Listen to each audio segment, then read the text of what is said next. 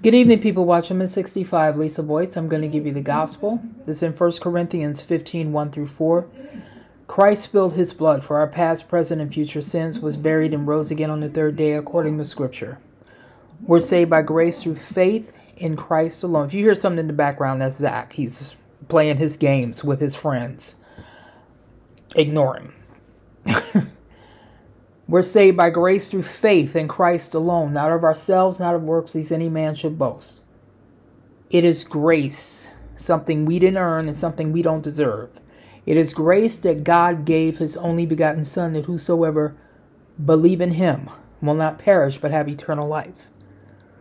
Once you come to the end of yourself and admit you're a sinner in need of a Savior, and you accept Christ as Savior, and you put your faith and trust in him, you are justified by the blood of Jesus at that point. You are sealed by the Holy Spirit, according to Ephesians 4:30, and you will not lose your salvation. The Holy Spirit will lead you. The Holy Spirit will guide you. The Holy Spirit is your best friend. The Holy Spirit will change you. But most of all, you are sealed until the day of redemption. This just came in, and this is off the Daily Mail. Ukrainian soldier is killed by Russian separatists' mortar attack as Putin demands NATO keep out of Eastern Europe amid warning of an invasion. Now, he's threatening also his supersonic missile. This has gone beyond. I think war has already broken out in Ukraine. A Ukrainian soldier has been killed in a mortar attack by suspected Russian separatists and fighting around the border amid fears Moscow is about to invade. One soldier died and another one was injured after Ukrainian positions came under fire from machine guns, mortars, and grenade launchers overnight. The Ukrainian Defense Ministry said today without giving exact details. It comes amid a massive buildup of troops on the Russian side of the border, with Moscow on Friday laying out a list of demands for the U.S. and its NATO allies. This has gone beyond serious. The Kremlin wants guarantees that Ukraine will never be allowed to join NATO and that no more troops will be sent to other Eastern European nations, the state media said. It comes after Putin spoke angrily of red lines, which he said were not being respected in recent weeks.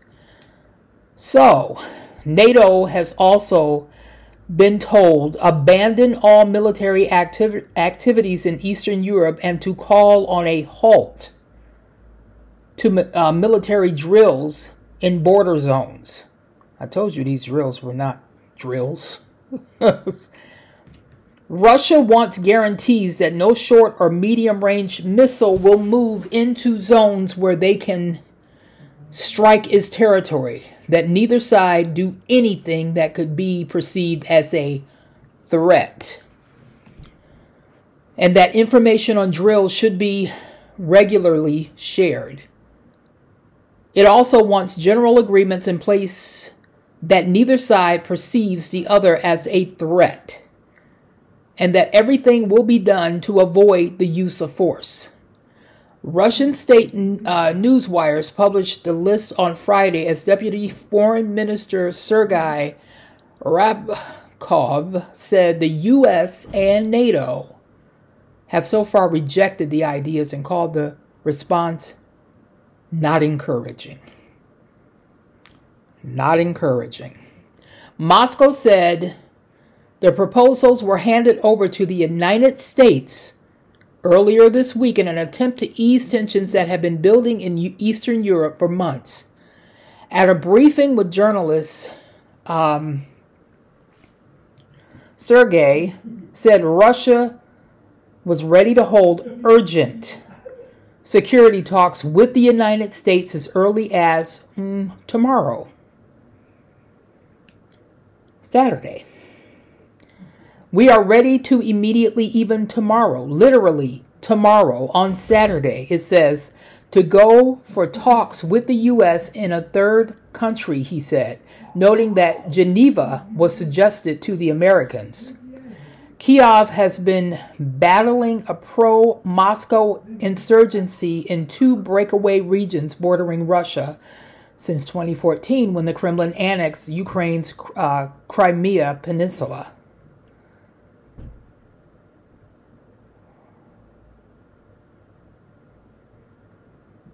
I'm going to link this in the description box. And folks, this is bad. This is getting real bad. I'm going to link it in the description box.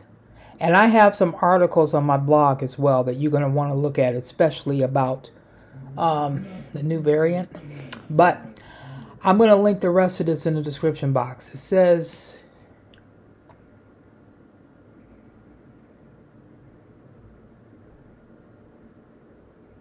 he talks about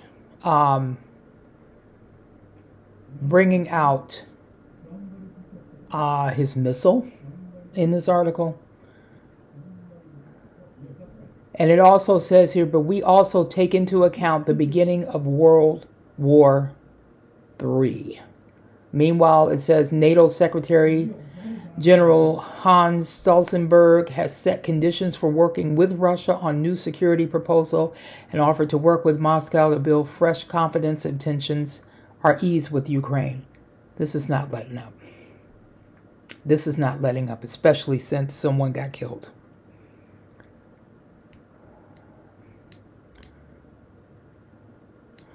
So I will link this in the description box, and if anything else comes up, I will be back with more about this. Thank you.